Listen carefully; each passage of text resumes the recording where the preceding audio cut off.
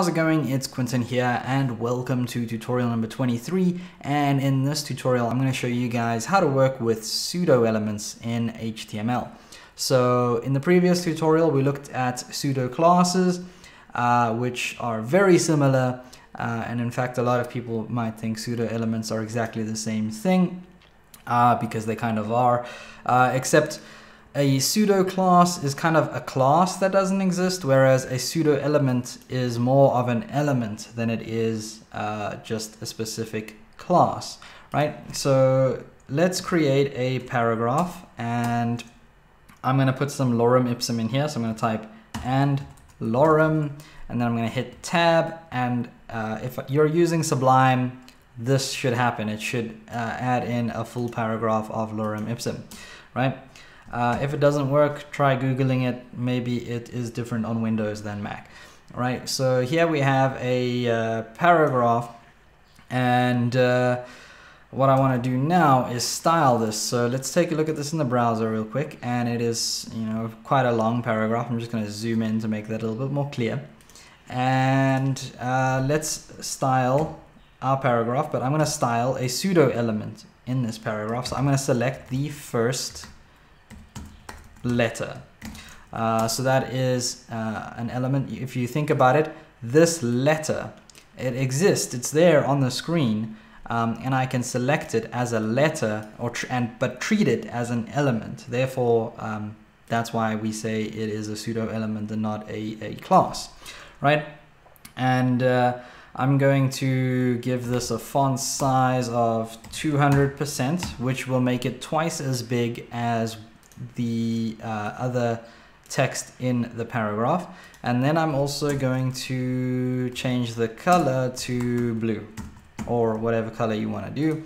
Let's hit refresh, and now you can see we've got this really big L. It's, you know, it's twice the size of every all the other text on the page, and it's also blue. So we can treat this first letter as if it were an element.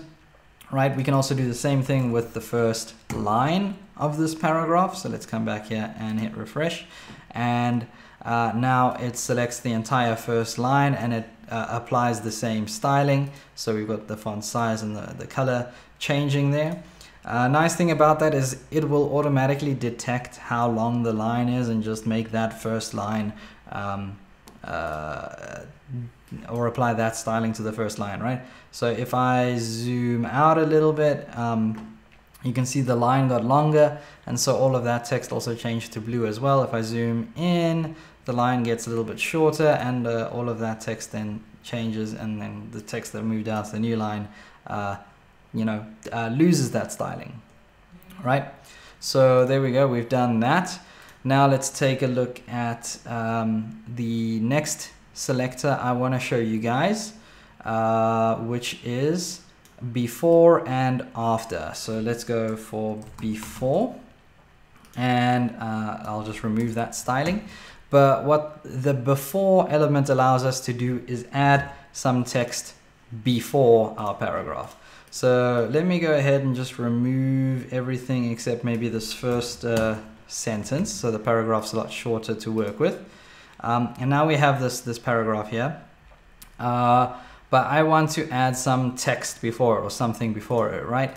Then I can use the paragraph selector, select the before element, and then add in some styling. So I'm going to add in content, and I'm going to add maybe just the word some or something, right? And that allows us to add content before our text. But this has been put in with CSS, so you'll notice that I can select normal text like this, but if I try to select this something, I can't select it. It's been put in there with CSS. It's almost treated as if it were an image or something rather than text. So this can be used if you ever want to put a little bit of content in before a paragraph, and you can do the same thing for after. So you can put the text in after a paragraph, and now we have something at the end of the paragraph. But I think for the most part, people generally put in like a full stop, and then they usually use this to clear whenever we do float and clear, which we'll probably do in a previous tutorial, or in a future tutorial, not a previous tutorial. It is also useful for sometimes putting in icons. So let me just say before, and I'll just use this for now, seeing as we're not linking to any icons. But you'll see I get to put this little hash symbol in, or not hash, but what is this thing called? A dash before the paragraph. And if I have obviously a few paragraphs, then they all get that dash. Save, come back here, refresh. So they all get that little dash before them, and they almost look like a little bit of a list. In future, when I show you guys how to add your own custom fonts and things like that to your HTML document, you can add in your own icon over here, and then that icon will appear before the text as well. I just want to send a shout out to my sponsors at Dev Mountain. They run a coding bootcamp with courses on iOS development, UX design, and web development, and they'll teach you everything you need to know to get a job within this field, and they'll do it within 12 weeks. So check out their website, the link is in the description below, and if you do contact them, make sure to tell them that I sent you. Special thanks to the guys whose names are on screen now. These guys contribute $5 or more on Patreon, and I really appreciate that. While you're still here, there are a few other things that you can do to help out, so follow me on social media and check out some more of my content, and I'll see you guys next time.